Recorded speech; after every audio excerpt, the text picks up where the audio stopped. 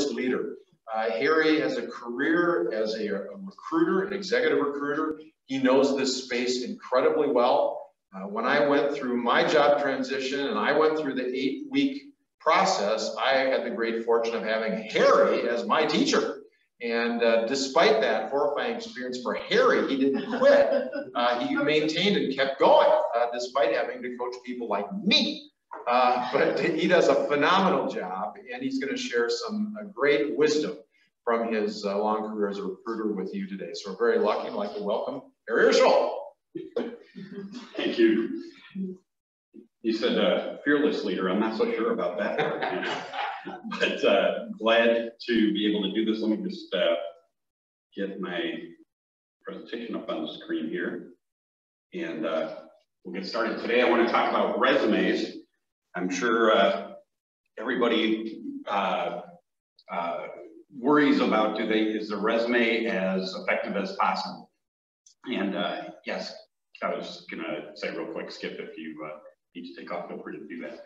But in any case, really glad for Skip. He has been incredibly faithful throughout all of our events. He always shows up and as the first one there and the last one to lead typically. And so I'm grateful for everything he does.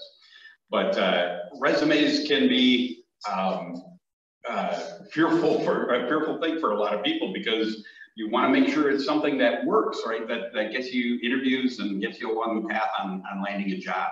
And I'm a big believer in having a good resume. As Skip mentioned, I've been a recruiter for 34 years, and I've seen thousands, probably tens of thousands. I couldn't tell you how many, but I have a lot of experience perusing resumes, and a lot has changed in the last several years. And I'm a believer in having a good resume. But I will say that if you're doing a good job of networking, which is the most effective way to land a new job, the resume isn't quite as important, because at that point, it's just confirming what you've been talking about with the person versus being the tool to open a door for you. And realizing that when you're applying online, that you're one of dozens or perhaps hundreds of people applying for that job. And so it's really hard to have the perfect resume that's going to stand out from everyone else's. That said, as I mentioned, I do believe in having a good resume. And so I want to talk about some of the things that have changed, how to think about your resume, and what works and what doesn't in this marketplace. It's the first thing I think to keep in mind is, as you're applying online, think about how your resume is getting received and what happens on the other end. A lot of times people look at their resume and think, you know, it has everything in there I need it to. But how is it actually reviewed? And the more you understand that process, I think that you can be much more effective at writing your resume to get through that black box or black hole of the online application system. So understanding the process, as I said, you know, what happens when you send a resume to an employer? And we would all love to believe that somebody on the receiving end is reading our resume top to bottom and trying to figure out, how can we best use this person in our organization? The reality, unfortunately, is very different than that. And so we'll touch on that. What really happens is you apply online and it goes into a database. And it's entirely possible that no human eyeballs actually see your resume at all.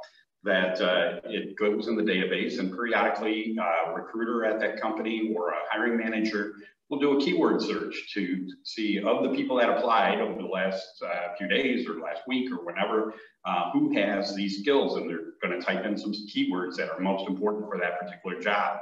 And if your resume happens to have those words on it, your resume will pop up and they'll take a look at it. If it doesn't, they won't see your resume at all. It will languish in that database. Not a happy thought, but there again is why networking is so critically important for this process. But once it pops up, you at best get somewhere between a 5 and 20-second scan of your resume. That they're not reading it. They're scanning up and down the page, looking for key things that they're looking for. And they know what, as a recruiter or the hiring manager, they know what they want to see on that resume. You know, certain experience at certain companies, or titles or type of role, certain skill sets that they need for this particular position. They're very adept after they've been looking at a lot of resumes. They're very adept at picking out ones that have the experience that they're looking for. And so they scan really quickly. Now that said, if they're seeing the things they want to see on your resume, they're probably reading more and more into it. So they'll spend more time with your resume if they're seeing what they want to see. But if they're not seeing it, then in 5 seconds or less sometimes, they can make the decision to go on to the next resume. There's always more resumes. And if there aren't enough resumes that applied online, they can always go to LinkedIn or all kinds of other, Indeed and other resources to find more and more resumes. And so you have to capture their attention. They have to see the fit in that period of time. Now, realizing when you're applying online, all they know is the data on your resume. They don't know your personality, your work ethic, whether you're quick on your feet, all those things that are important to them in terms of the kind of person they want to hire. All they know is what's on your resume. And people can write those descriptive terms about themselves, but anybody can say anything they want about themselves in terms of strong work ethic and strategic thinker and all those kind of things. And most people put something like that on their resume anyway, so it doesn't set you apart by just writing it on your resume. So all you are at this point is a piece of data. And so how do you set apart your data from the others? People put an awful lot of time in developing the top part of their resume with all kinds of descriptives of what they can do, and there's nothing particularly wrong with that. But especially over the last few years with technology, there are some firms that have done eye scans of recruiters and hiring managers to see what are they actually looking at resumes. And overwhelmingly, the first thing they jump to is work history, because people can say whatever they want about what they can do, but they want to know, have you done something that's relevant to the job we're hiring for? And so they look for the most recent work history. Does it match up? If it does, then again, they'll keep looking and look for more things on your resume. If it doesn't, they're likely to move on to somebody else because there are others that have applied that have been doing the same kind of job. So meaning, if you're pursuing the same kind of job that you've been doing, then your odds of landing an interview are improved.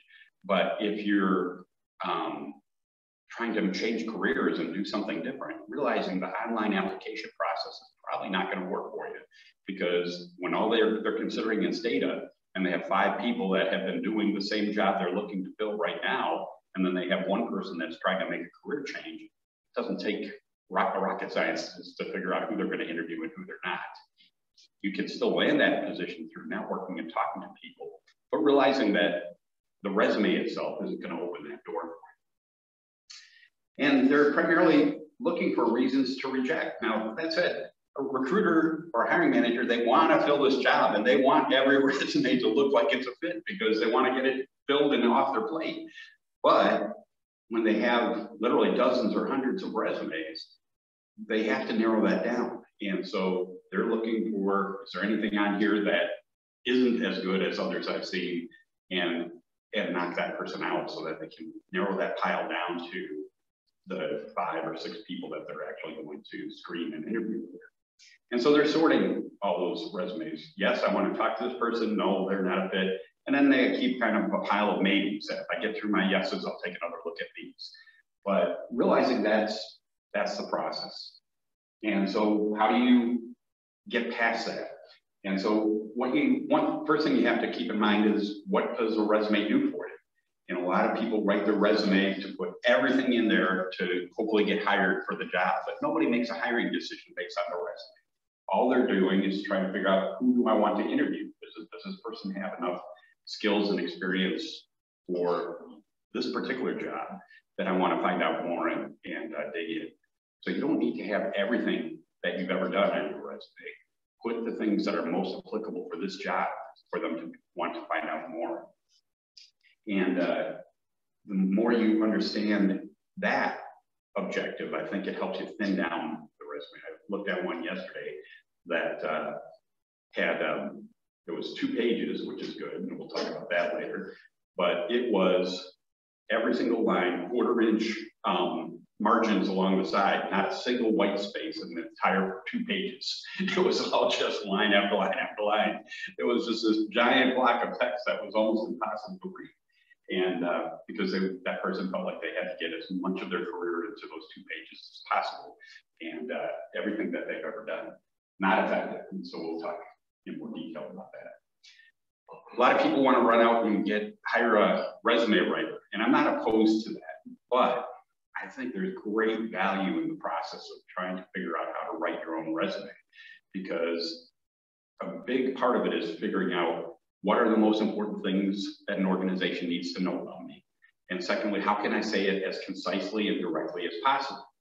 And wrestling with those 2 things really helps you articulate what you do and what you're looking for much better as well. So figuring out how to state it effectively on your resume makes you a better networker and makes you a better interviewer as well. And so there's real value in wrestling with these things. And I get certainly that process goes easier for some people than others. For some people, trying to type up a resume is bleeding through their fingers on the keyboard because it's so hard and painful to do. But wrestling with that and figuring out how to do it effectively it brings so many other great results for you as well. The other thing I find is people that can't write it well certainly don't articulate it well, but I have found a direct correlation over the years that people that have extraordinarily long resumes can't shut up in the interview either. They just keep rambling forever and ever. And so keep all that in mind. So what are they looking for? And as I mentioned before, is work experience is the first thing they're going to jump to every time.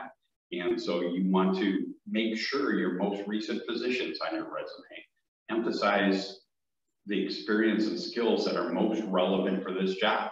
And so even if the particular job title doesn't match up exactly, or if there were some differences, pick out things from your background and add them in as bullet points into your explanation of that job that are as relevant to the job you're applying to as possible.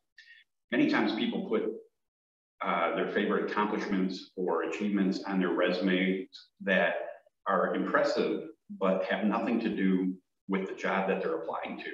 And while it may be impressive that you accomplished something, if it's not related to the job you're pursuing, it's not going to have any positive impact in terms of them wanting to talk to you about it. And so really think about what are the most important things that they're going to care about for this job, and make sure that's what's emphasized on your resume.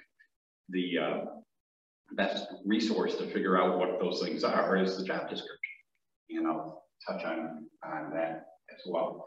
Obviously, skills that match a job, and that's kind of what we're talking about here now as well. But when they're searching for skills, they're never looking for work ethic, strategic thinker, strong communicator. What they're looking for are always going to be specifics to the technical needs of that job, whether it's experience with certain software applications, processes, systems, whatever it is. If you're in accounting, it might be cost accounting in a manufacturing environment. If you're in marketing, it might be using certain tools, Photoshop or whatever else it is. But it's always going to be specific skills that are hardwired as opposed to personality traits. Appropriate level of experience for a job. And so obviously if the job requires a bachelor's degree and you don't have one, it's going to be a challenge. That doesn't mean you can't land that job, but again, your resume isn't going to be the tool to open that door for you. You're going to need to be talking to somebody and networking to be considered. But the opposite happens as well. If the job requires a bachelor's degree and you have a PhD, they're going to be concerned about, is this going to be really challenging enough for you? And you know, is this really at the appropriate level for the background you have? Again, you can still land that job, but the resume is not likely going to work to help you land that position. Related industry experience, that matters more for some sorts of positions than others. In accounting, industry often matters. There's different nuances to accounting in a manufacturing environment than there is in a retail environment, et cetera. There's a lot of roles where, you know, marketing, I think industry experience matters quite a bit in most cases. There's a lot of roles, IT being one of them, where often industry experience doesn't really matter. It's that making the computer systems effective and working properly is going to be the same in a manufacturing company as it is in retail, et cetera. But depending on what career you're in, you want to be conscious of that. The other thing they're looking for on your resume is not just do you have the related skills and experience, but were you good at your job? Did you achieve anything? Did you have any accomplishments? Did you have progression in your career? Has it been clear that you did more than just come in and sit there from 8 to 5 every day? And so having achievements, metrics, recognition of things that you accomplished on your job is really important as well. And we'll dive into a little more of that in a moment here. And then is it easily or effectively written and easy to understand? Can I get a lot of information by looking down your resume? Can I understand what you're talking about? Very often people use a lot of corporate lingo that they had at their last company. And that is often not helpful. No one outside of your last company understands what that all means. And so you want to make sure it's simple for anybody to understand what it is you've done. What red flags to avoid? And this is, I think, something that's important because there's a lot of people that make many of these mistakes. One is too many pages. You know, I think I should have prefaced this entire presentation with the idea that, and you probably have recognized this yourself, but if you show your resume to 10 different people, you'll probably get 11 contradictory opinions about it, right? And everybody's got their own perspective of what a resume should look like and how it should work. What I have found is recruiters tend to have very similar perspectives of what resumes should be like. And the reason is they're the ones looking at resumes all day long, every day. They see the most of them. Sometimes a hiring manager, especially one maybe that hires 2 or 3 people a year, and they only see the final 2 or 3 resumes from the recruiter internally in the organization. They're not really seeing the broad spectrum of what resumes look like out there, what's really effective and what's not. And so, you know, get whatever opinions you can, but at the same time, give them different weight depending on are they exposed to resumes all the time? And actually, you know what, you can do this yourself is if you're an accountant, go on to Google and Google accounting resumes and then go to the images page and you'll see thousands of resumes. And just because it's online doesn't mean it's a good resume, right? So you're going to see good ones and bad ones, but the more you're looking at, the more you start scanning and reading a little bit, you're going to get a pretty good grasp pretty quickly of, hey, that was easy for me to get a lot of information from, or that one was really hard. I had to really take time to dive into it to figure anything out there and get some good best practices from a lot of other resumes you see. And so that's a great way to determine this. So my opinion is you can have your resume as long as you want, as long as it's 2 pages or less. Now, that said, there are exceptions. Academia, they like longer resumes, and that's helpful there. But for most corporate positions, more than 2 pages, you know, if you think about them doing a 5 or 10-second scan of your resume, they're typically not going to get to a 3rd page. And you may have wonderful information that really says a lot of great things about you on that 3rd page, but if they never get to it, it does you no good. And that's really kind of the thinking you want throughout your process of creating your resume. Are they going to be able to see this clearly, whatever I'm writing right now? And are they going to be able to digest it quickly and easily? Because even though it might tell them important things about me, if it's not read, it's no benefit for you. And so too many pages, I think, is one big error. Too much detail, long paragraphs. Again, in that quick scan, I guarantee they're never reading a paragraph. And, you know, I talk to recruiters all the time, corporate recruiters, I talk to third-party recruiters, I talk to hiring managers all the time. Very, very few people ever actually read a resume at all. They're constantly just scanning up and down the page, picking up bits of information to learn about you. And in that process, paragraphs are a killer. Nobody takes the time to read a paragraph that's 4 or 5 lines long. And so the more you can write in shorter bullet points, in shorter phrases, and in shorter lines, it's going to be much, much more effective. I'll show you some examples later of all the things I'm talking about, but avoid big blocks of text on your resume because it just does not get read. And so too much detail is part of that. And the too much detail factor is also a matter of going too deep in the weeds on your experience, trying to explain everything they need to know in order to hire you versus having enough information there for them to decide they want to interview you and then be able to give more detail in the interview process instead.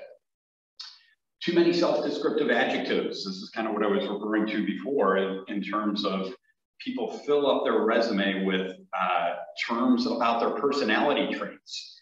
And while I'm not saying not to use that at all, at the same time, it doesn't set you apart. Many people, maybe most, put all kinds of things, especially in their summary at the top of the page. Strong communicator with dynamic personality, with a strong work ethic, etc. They write all kinds of things about themselves. The catch is people that don't have those traits still put those traits on their resumes. And so it really doesn't set you apart. Excuse me, I'm going to get a sip of coffee. And so you really want to minimize the amount of self-descriptive adjectives that you're putting on your resume. You can demonstrate those things with your experience, showing what you've done, what you've achieved and accomplished, and demonstrate those traits, but not just state them in empty words. And it takes up valuable space on your resume. If you're trying to keep your resume to 2 pages, you have to be really conscious of the real estate there, right? In terms of how much information you have and how you format it so that you have the space to get as much information as you want on that. And so that's one place you can cut in most cases. A few facts or accomplishment. As I mentioned earlier, that they're not just looking for what have you done, but are you also good at what you do? And so having metrics and accomplishments and achievements is really important. Unlikely claims of achievement is the flip side of that. Sometimes people, somebody that's a software developer and he's part of a team of 20 developers working on an application, says that, because of my superior code, I saved the company $1 million a year on their process with this application. It's really hard in most cases to quantify that for one developer on that team. It may be, and if you can explain that credibly, that's great. But be careful about taking too much credit because that'll be figured out pretty quickly in the interview process and you lose credibility in that situation as well. A purely functional format is usually a red flag for a recruiter. And what I mean by that, there's 2 kinds of resumes. One is a chronological resume where you list your most recent position first and then the previous position, et cetera, throughout your career. And that's really what's preferred by 99% of recruiters and hiring managers out there. People that create a functional resume, which essentially primarily lists what you have capabilities to do, but it doesn't connect it to the jobs you've had, really raises eyebrows in most cases because often it's in order to hide a gap or hide something that doesn't show up well in a chronological resume. They're very usually looked on with suspicion, and so I really recommend avoiding a functional resume. Now, there may be some cases where it makes sense, but you have to be able to connect each of the claims you make in your functional area with where you did that in your career. So you still have to have your employment experience on there, and then if at the top of your listing that you have experience with Oracle applications, put in parentheses after that which company you did that at so that they can connect the dots with what you say you have experience with along with where you did that. And sour grapes, it's so many people express things sometimes very subtly, sometimes not very subtly at all, but just kind of carrying that baggage about their previous employers, you know, that, I mean, I'll show you some examples later, but some people that have wrote amazing things on their resumes expressing how their last employer didn't treat them fairly or didn't appreciate their skills or whatever it is. Be careful about how things are coming across. And so have somebody else that you trust read through your resume and be that's willing to point those things out to you. Typos, misspellings, or poor grammar. I think this is something that has, in the last few years in particular, I see more and more mistakes on people's resumes, which is really a shame. You know, I think back 30 years ago, when the process used to be you typed up your resume and then you had to take it to a copy shop or a printer to print off 100 copies for yourself. And then you get it home and realize that, oh my gosh, there's a typo here. I think people were a little more forgiving back then because they realized that, you know, those things happen and that, you know, once it's printed, you've got money invested and it's a big deal to fix it. There's less tolerance for that now. Now this is subjective. Some people don't get upset about or care about misspellings or typos or grammar mistakes. But I do know a lot of hiring managers or recruiters that if they find an error on the resume, they're just going to knock it out, because if you think about it, your resume is supposed to be your best foot forward. This is your best work to showcase who you are and what you represent. And if your best foot forward has mistakes in it, what's your average work like? And so, you know, obviously with a computer, you can fix those things on the fly before you send it out. You should be able to find them. And you have to have somebody else proofread it for you or proofread it very carefully yourself. So much of the time, I do this all the time. I can read what I wrote and my mind is filling in the blanks and I don't recognize the mistake there because I know what I meant, but I'm not really looking at what it actually says on the page. Be careful about this because this can knock you out for a reason that, you know, has nothing to do with your background. And a lot of people get knocked out in that process. So resume don'ts is just a little bit of a humorous interlude. I don't know if online you can read these. I'll read this real quick. These are lines that were actually taken off of actual resumes. And don't do this kind of stuff. Somebody wrote, please don't misconstrue my 14 jobs as job hopping. I've never quit a job. That doesn't, that's probably not a good thing. The company made me a scapegoat, just like my 3 previous employers. Talk about sour grapes. Responsibilities include checking customers out. Probably in retail, but you'll develop and recommend an annual operating expense budget with not being careful about the typos. Dealing with customers' conflicts that arouse. Probably not the best grammar or the way they meant to say that. Terminated after saying it would be a blessing to be fired. Might be, but probably not what you should put on your resume. And being in trouble with the law, I move quite frequently. That's probably not an accomplishment you want on your resume either. These are lines that actually came off of resumes. I remember once, this was many years ago now, but I was working on a position and I was checking the reference of somebody and didn't realize that they had different last names, but I didn't realize this person's one reference was actually his mother. And got her on the phone, and once I connected the dots that this was their mother, I'm trying to end the call rather quickly because that's not going to be a legitimate reference for us. But at the tail end of the conversation, just as we were about to say goodbye, she says, I hope he gets this job, then he'll finally stay out of trouble. Thanks, Mom. He didn't get the job. But careful about how you express things on resumes. So what is the best format? And this is critical because I think a lot of times people see someone else's resume and think, wow, that's a great looking resume and I can get a lot of information off of it. And I want that for me. But there is no one best format for everyone. And depending on your career, what field you're in, what your career history is, it should look quite a bit different than one format. There is no one size fits all format.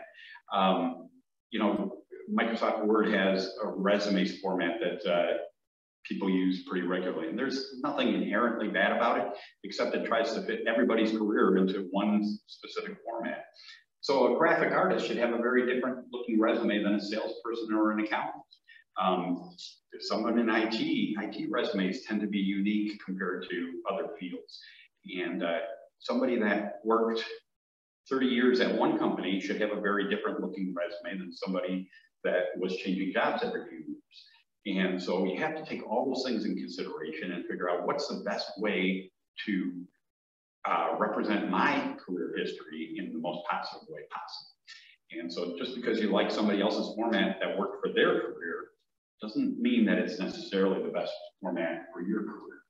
And so again, I think I mentioned here, get ideas from an internet search, as I mentioned earlier. You know, if you're in, if you're a Unix systems administrator in IT, Google Unix resumes on Google and then look on the images field and you'll see all kinds of resumes. And again, you'll see good ones and bad ones, but if you look at enough of them, you'll get a pretty good sense of, yeah, that was pretty effective at getting information across, that wasn't. You'll get some ideas. The other thing is resumes aren't copyrighted material. If somebody words their experience really well and you like it and it's applicable to you, don't hijack somebody else's experience. That's not true for you. But if you get some good ideas on how other people worded things on their resume, use that for yours as well. Modify it appropriately or whatever, but get some good ideas from other people's resumes too. One of the things that has changed certainly in the last 10, 12 years is the idea of having an objective at the top of your resume. That used to be kind of required and what everybody is expected to see. And what is it that you're pursuing? The reality is an objective is almost always something like an opportunity at a company to continue to expand my skills and grow in my career and make a positive contribution. Well, that's all well and good, but that's what you want. It doesn't say anything about what you offer the company and how you solve their problems or what you're going to do for them. And so an objective is really considered dated at this point, and you don't want to have that on there. Instead, using a heading and summary points is much more effective. And I'll show you, again, examples here in a few minutes. But don't get gimmicky on your resume either. I've seen people put emojis and all kinds of other characters on their resume to, you know, with the idea that it's going to stand out that way. Well, yeah, it will stand out, but it won't be remembered in a positive way. You know, they'll remember. So back many years ago, and I've been recruiting for a long time, but when people actually mailed their resume into you by the postal service versus email, used to get all kinds of things. People sending perfumed paper. I remember one where you opened it up and it kind of popped open and a bunch of glitter came out. You know, people using all kinds of strange fonts and pictures on their resumes. All those things I remember and I can tell you about them, but they didn't get the job. It's not inherently a bad thing to stand out, but it's got to stand out in a professional, positive way, not just in a gimmicky way. So don't put wingding fonts on your resume. Some of those crazier things are less common now since everything's electronic instead of sent through the mail, but still sometimes see some things that are not appropriate. And you know, one of the things is picture, and I don't see pictures on people's resumes often, but once in a while I get one. And there's no good explanation for this, but your LinkedIn profile essentially serves as a resume as well. And it's bad form to have a picture on your resume, but it's bad form not to have a picture on your LinkedIn profile. There's no logic behind that. I couldn't tell you why it's okay for one and not the other, but it is. That's the reality of it. And so be appropriate in that situation as well. So here are a couple of examples. This was, and this is like the top half of resume, and not the whole resume, obviously, but this is years ago was considered a very good resume, and it would be considered a very dated and bad resume today. And so let me point out some differences. The second version, and I'll point out specifics on both of these here in a moment, but the second version has all the same information as the first one, but in a much more effective and current and readable form. And so again, I'll point this out. One is Times New Roman font. It used to be conventional wisdom. Always send your resume in with Times New Roman font because that's what is most professional, and that's what the applicant tracking systems are looking for, etc. The funny part about that is today you want your resume in almost anything else besides Times New Roman font. Don't send it in Times New Roman font, which is, you know, a minor detail perhaps, but Times New Roman font looks dated. It just does, and it's perceived that way. And you want your resume to look current and forward-looking. And so that's one factor. The other part of that is the applicant tracking systems are not selective anymore. They can read any kind of font, probably not wingdings, so we'll play that. But they're not, they don't have the sensitivity that they used to have. Applicant tracking systems are much more sophisticated today than they were even 5 or 7 years ago. And so avoid that. Secondly, you don't need to give your address any longer. It's just not necessary on a resume. It takes up space, and you want to preserve space as much as possible on your resume to be able to get information in that you want. And so you don't need that.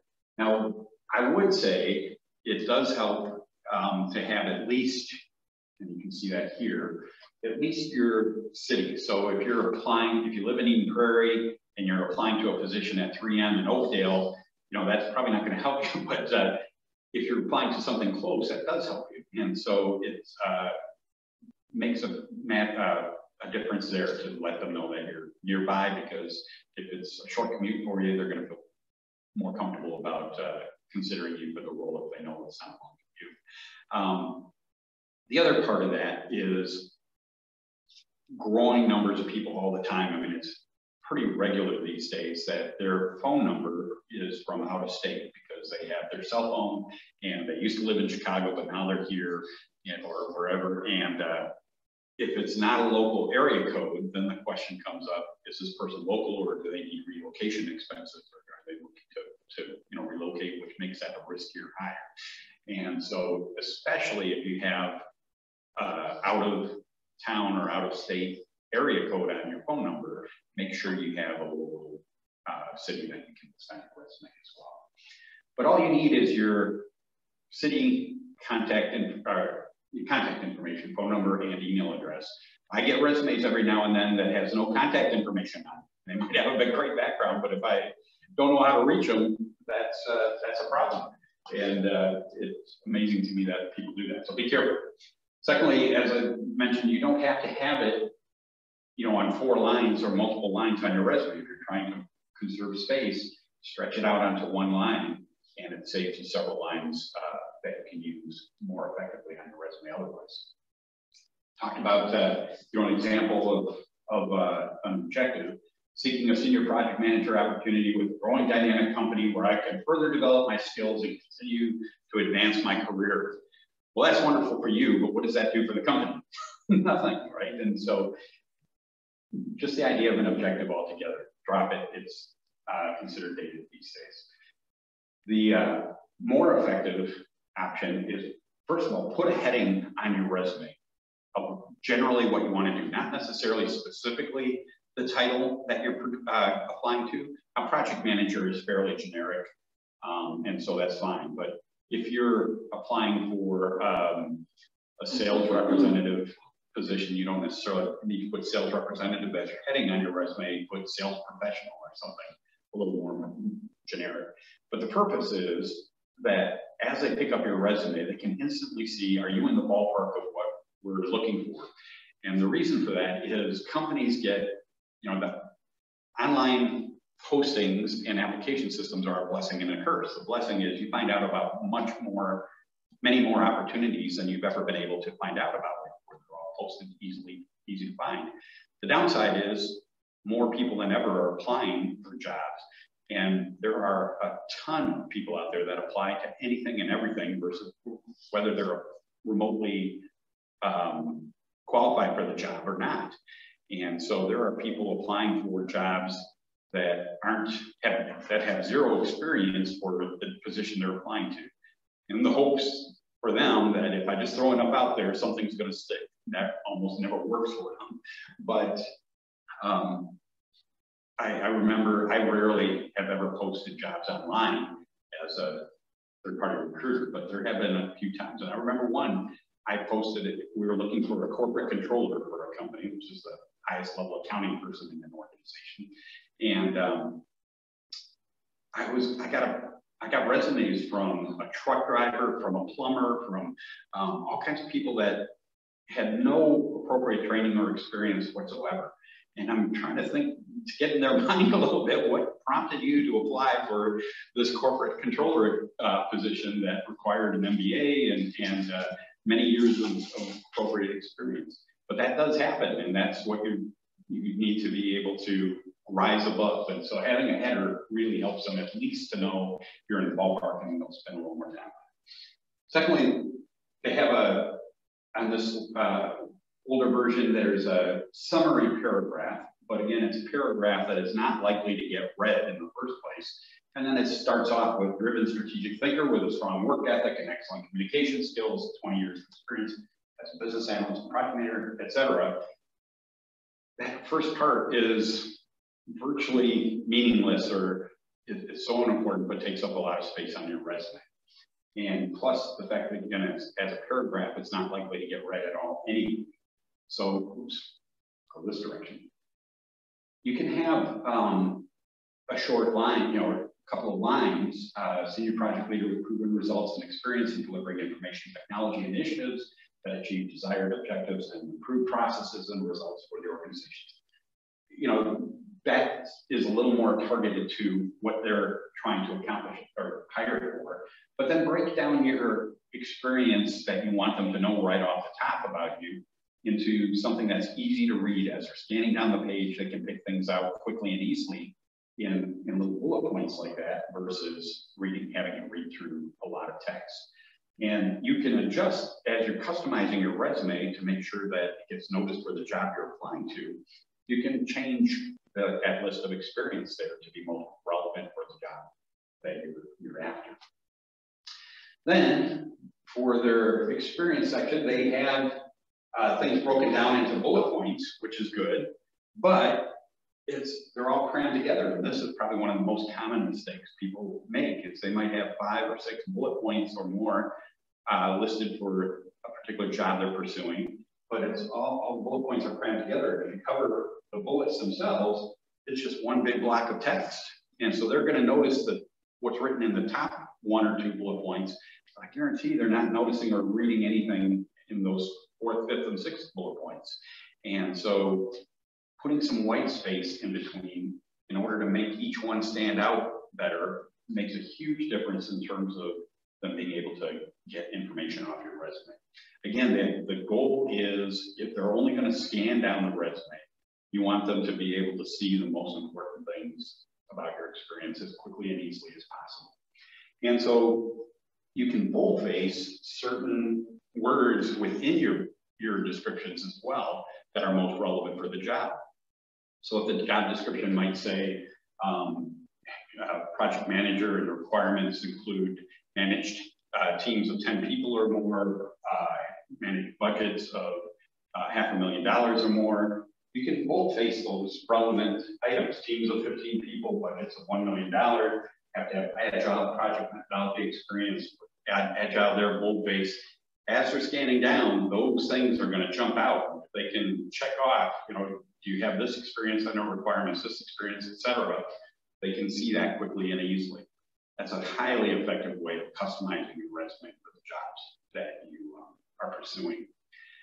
The other factor, I think it is so important to customize your resume because, again, you need them to be able to connect the dots between your experience and the job as quickly and easily as possible. And so really take some time to examine that job description.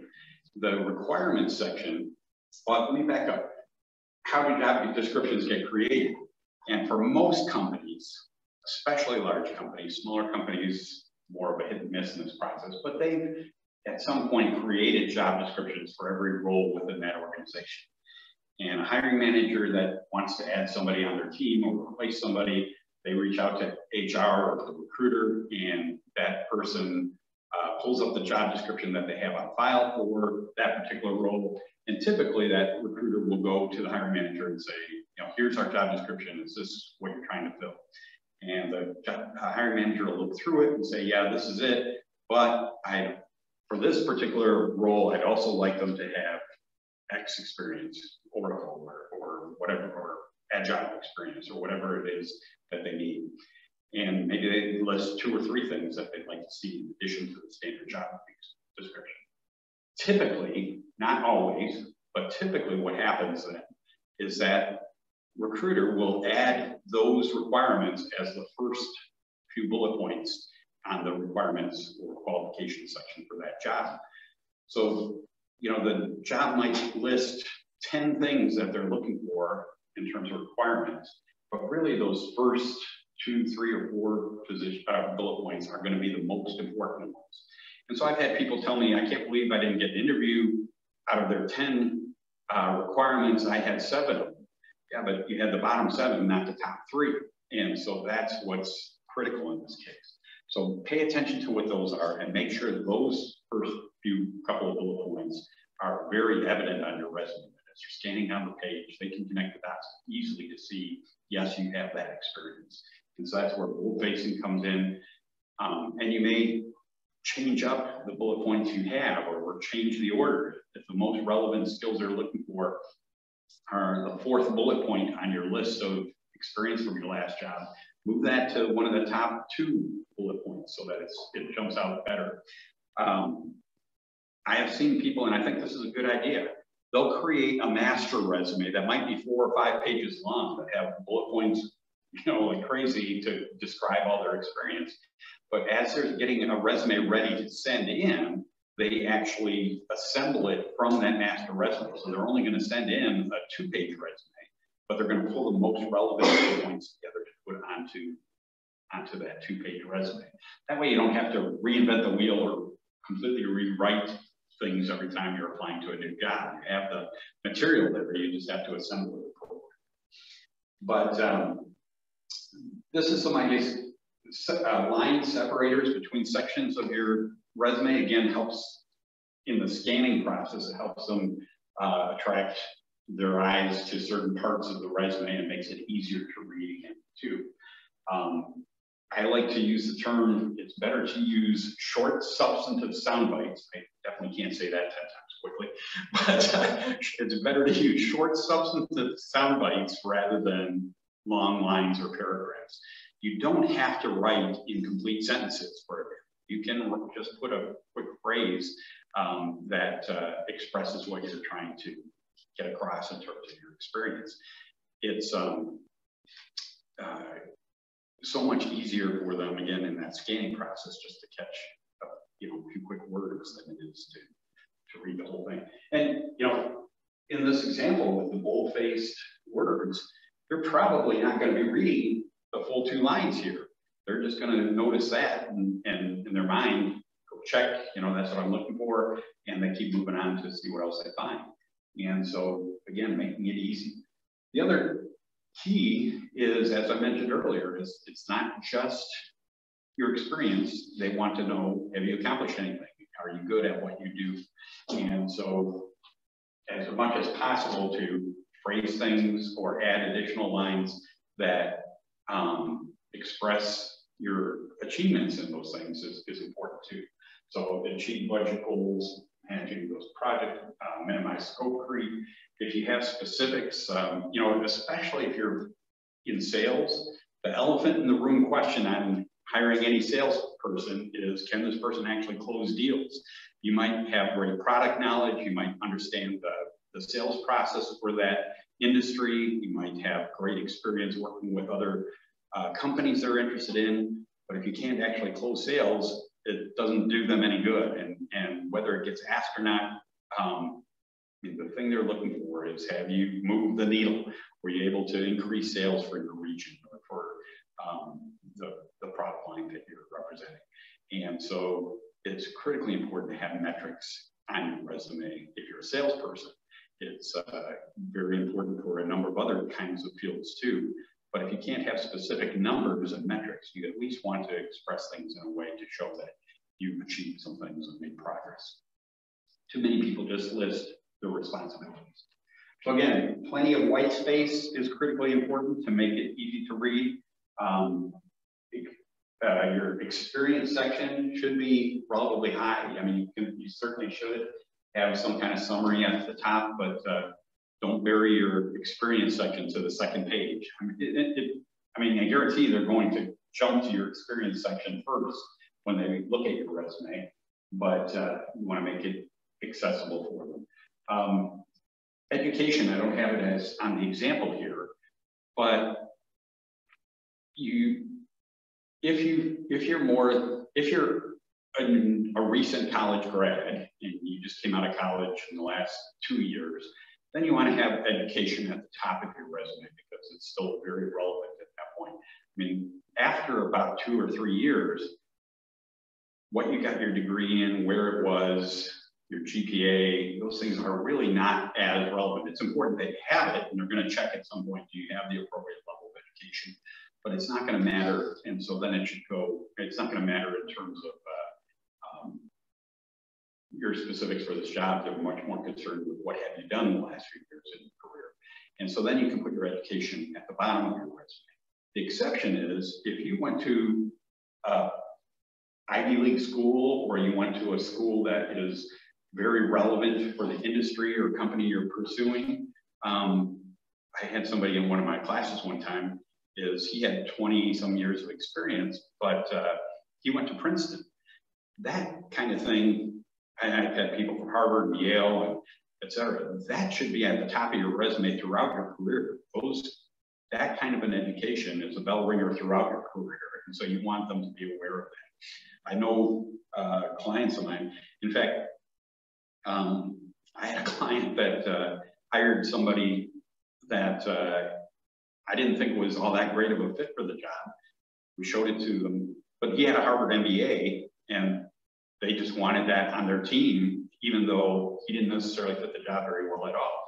And you know, that's their decision, but it is a bell ringer throughout your career. So if you have that kind of education, make sure that's at the top. Finally, there's Susan Whitcomb writes a lot of good books on job search, and she has one called ABCs of a Good Resume. And I like this just because it's very simple and it gets to a lot of the things we were talking about. A, for accuracy, honest facts of your responsibilities and achievements. Nothing will torpedo your chances of landing a job faster than if they perceive that you're embellishing your experience, if they feel like you're overstating what you've done or claiming to have done things that you didn't really do. And these days, it's easier than ever to find that out. What is very common, which most people don't think really realize, but backdoor references are extremely common. But you know, you worked at XYZ company, and that person says, "Oh, I know some." If the hiring manager thinks, "Oh, I know some people there," and they look up on LinkedIn who they know at that company, it's very common for them to pick up the phone or shoot an email over, "Hey, I'm considering hiring this person. I understand they work there. What can you tell me about them?" And you know, overinflating your experience on your resume can get found out very quickly and easily, and often does. And so, don't do it. Now that said, state things positively as much as possible. I think sometimes people underrate the experience they've actually had, and so you want to make sure that what you truly have done is state it as positively as you can. Just don't overinflate. Brevity, as I mentioned, short substantive lines beat paragraphs every time. Paragraphs just do not get read. And this is true on your LinkedIn profile too. One difference between LinkedIn and resumes is where I really emphasize that no more than 2 pages for your resume. Your LinkedIn profile can be as long as you want. You know, if you were to print it out, I don't care if it's 14 pages long, but you still want it very easy to get a lot of information from a quick scan. Nobody reads LinkedIn profiles either. They're just scanning up and down, looking for keywords and information that they're looking for. And so same principle there, no paragraphs, keep it in bullet points, put white space between your bullet points, and short substantive sound bites are better than long sentences every time. And clarity, as I mentioned many times, they have to be able to connect the dots quickly and easily between what they're looking for in their job description and the experience you have listed on your resume. So those things have to jump off the page, whether you boldface them, whether you put them first in your list of bullets, or however else you want to emphasize those things. But you know, so often we look at our resume, our own resume, and I know what my career has been, and it's obvious to me when I'm looking at it that everything on that job description is listed there, but it's listed as the 5th bullet point out of a list of 10 of them. It's listed, everything is kind of buried. It's clear to me that it's there, but they're not going to take the time to dig into it to find all of that. And so it has to be obvious to anybody else that picks up your resume as well. So that's it. I hope that gives you some perspective of what works and what doesn't. I want to kind of finish up with what I started with in terms of I'm a believer in having a good resume, but if you're doing a good job of networking, a resume, quality of your resume isn't that important. It's at that point, it's just confirming the things you talked about with someone versus being the tool to open up a door. And I have never seen a resume that's so great that it's going to open up a door every time. It just doesn't exist. A lot of people have good resumes out there. A lot of people have bad resumes out there. The experience you have speaks louder than the format and information, or the quality of how well your resume was written. And so it's still going to matter when they're looking online at online applications. They're just comparing your data to the other data they receive. And if your background fits really well and compared to others, you're going to get an interview. And if there's others that look better than yours, you may not get an interview. And so you want them to see your relevant experience as quickly and easily as possible to connect those dots. But you can't overcome a bad background with a great resume. And so often I have people that are trying to do that, and that's not going to happen. Networking is much more effective where you can overcome when they see the personality fit and how you can work well with others, how your passion for what you're pursuing, and your curiosity and still want to learn and develop. Those are things that are attractive that will overcome a background that might not fit so well. And but they only learn that from a conversation with you. They can never learn that from the information you have on the resume. So that's it. I hope that was helpful, and glad that you were able to participate this morning. And you can email me anytime on our website. Any of the email addresses that are on there, primarily info@mncrossroads.com. Those come directly to me, and I'm glad to help or answer any questions you may have at any time. But thanks for joining us this morning, and please do join us for upcoming events. We are going to be reverting to online only webinars for the rest of this year, certainly, and then we're going to kind of revisit after the first of the year to see about reinstating in-person meetings. But our next webinar will be the first Thursday in November, which I believe is November 4th, but I can't recall exactly the date, but I believe it's November 4th, and that's going to be with George Murray, who wrote a book called Hired, How to Cut Your Job Search Time in Half. And he's going to be talking about 7 tips to successful networking. I have a great deal of respect for, I know George personally pretty well, and great deal of respect for how he's learned to network effectively. And he's a guy that was not a networker and is at heart an introvert and had to figure it out. And he did it exceptionally well. And so I really encourage you to check that out. That'll be online. You can go to our website, to the seminars page to see details and pre-register. And it'll be on November 4th to watch online, and look forward to seeing you there. Thanks again. Yeah. Turn this on.